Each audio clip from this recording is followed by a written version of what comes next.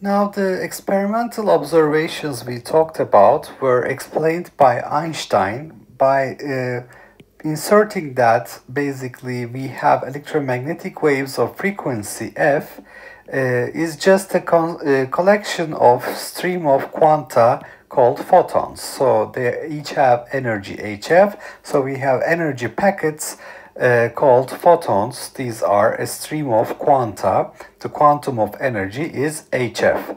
The speed of light is c, which is lambda times frequency, 3 times 10 to 8 meters per second. So what happens in the photoelectric effect? A photon of incident light gives all its energy hf to a single electron in the metal. So this is a one photon, one electron process. The absorption of energy is not a continuous process, it's a discrete process. We have one photon interacting with one electron and it happens one at a time. Now, during the absorption process, the energy of the electromagnetic radiation, which is equal to hf, the energy carried by the photon, causes a change in the mechanical energy of the electron, delta k plus delta u. Now, the initial kinetic energy of the electron is 0. The initial potential of the potential energy of the electron is minus phi, called the work function of the metal. So this is the minimum energy required to release an electron. So if we supply an energy phi, then the electron will be released with a final potential energy of 0. This has a value of the order of a few electron volts, and the electron gains its maximum kinetic energy in this process. So then the electron is released from the surface of the metal. So it becomes a photoelectron. All right, so we have initial potential energy minus phi. The final potential energy is 0. Initial kinetic energy is 0. Final kinetic energy is the maximum kinetic energy. So we see that the maximum kinetic energy with which the electron can be released is hf minus phi. So this becomes plus phi here. So it goes to the right hand side.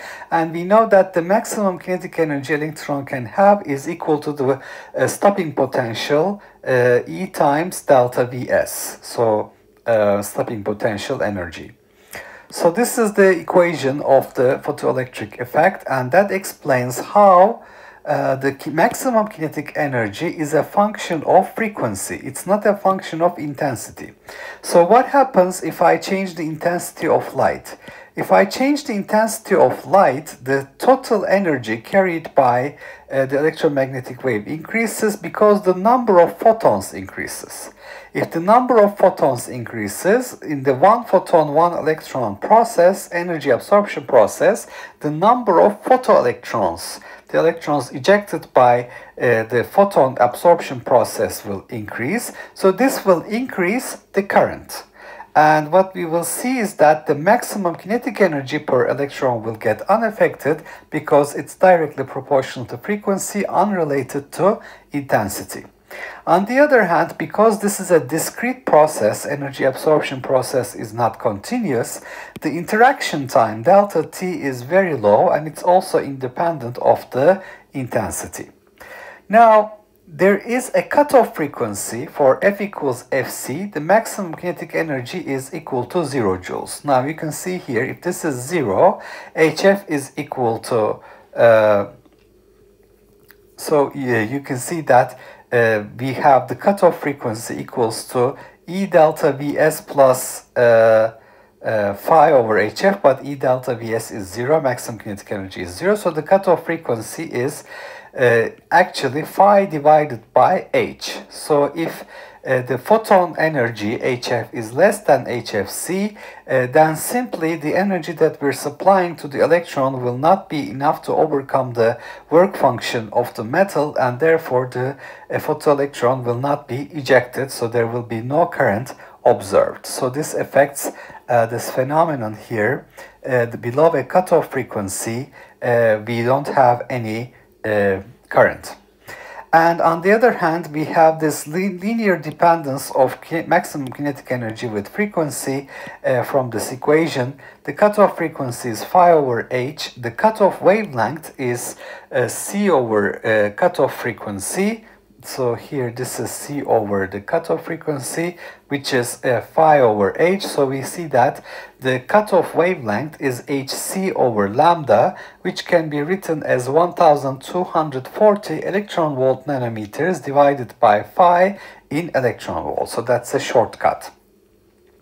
If the wavelength of the incident light is greater than the cutoff frequency, the frequency will be less than the cutoff frequency, then we will have no photoelectrons ejected. So that's how Einstein explains this phenomenon. Now this has certain applications. It's a light detector in camera, the photomultiplier tube, CCD camera, etc. So we have a current that is generated due to exposure to light. So this becomes a light detector. Let's take a look at an example.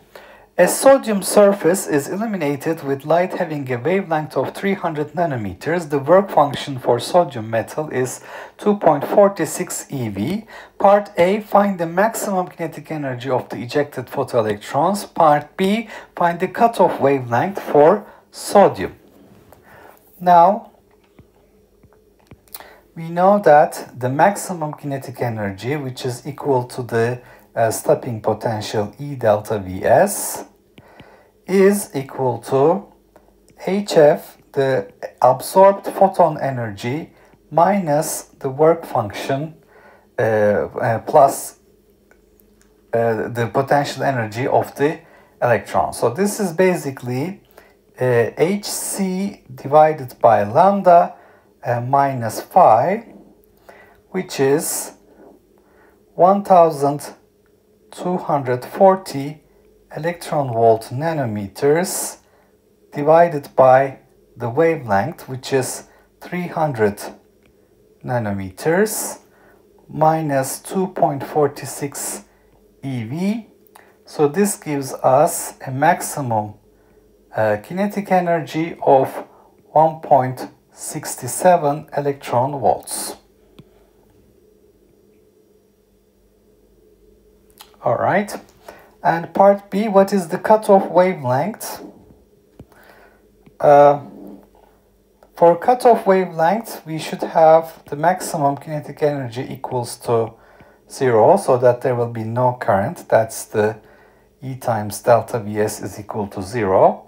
That means HFC, the absorbed photon energy, will be equal to the work function of the metal phi.